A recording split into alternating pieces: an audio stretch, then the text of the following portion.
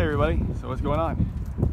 I've done a video here like a week or so ago where I showed you this new rabbit setup of mine, and I'm really liking it.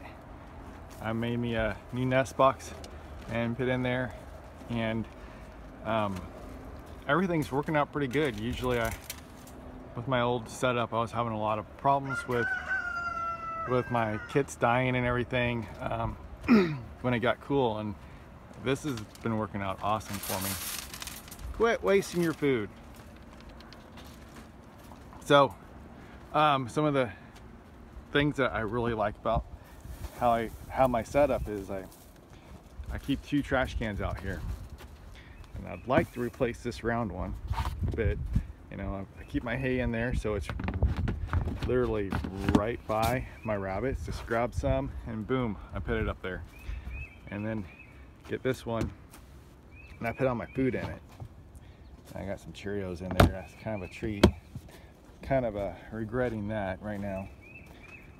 But that trash can you can pick up at Walmart for about $15, and it's not as rugged as I think it's Rough brand or whatever, come from Rubbermaid, but it works pretty good. I've had this one for a year and a half, 2 years, somewhere around there.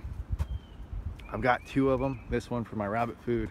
Got another one right there for my chicken food. I keep the chicken food over there because that's where the water is, and I ferment the food, and I've been keeping it all in there over the winter. So, but this one, it did break right here, but I mean, this lid snaps on, and I mean, it's just easy. You lift it up and boom, put it back down and snap it. Whereas this, I have to worry about the wind blowing it off. I can snap it down, but it doesn't stay down very well. So the thing I've been doing is bungee cord. But yeah, once I get another one of those, which I've been meaning to for a long time, but I'll just have 2 of them out here. They're great because they got wheels, so I can wheel it around. I don't do it too much, just 150, 200 pounds of feed in it. I don't feel like moving it too much, but you could do that. But things like that just make this whole rabbit setup work very well for me. And I would like to see your guys' setups. Any of you that watch my videos, just make a comment down below and put a link to your setup so I can have a quick, easy way to go and look at your video. And it's a great opportunity for the community to really easily access what other people are doing.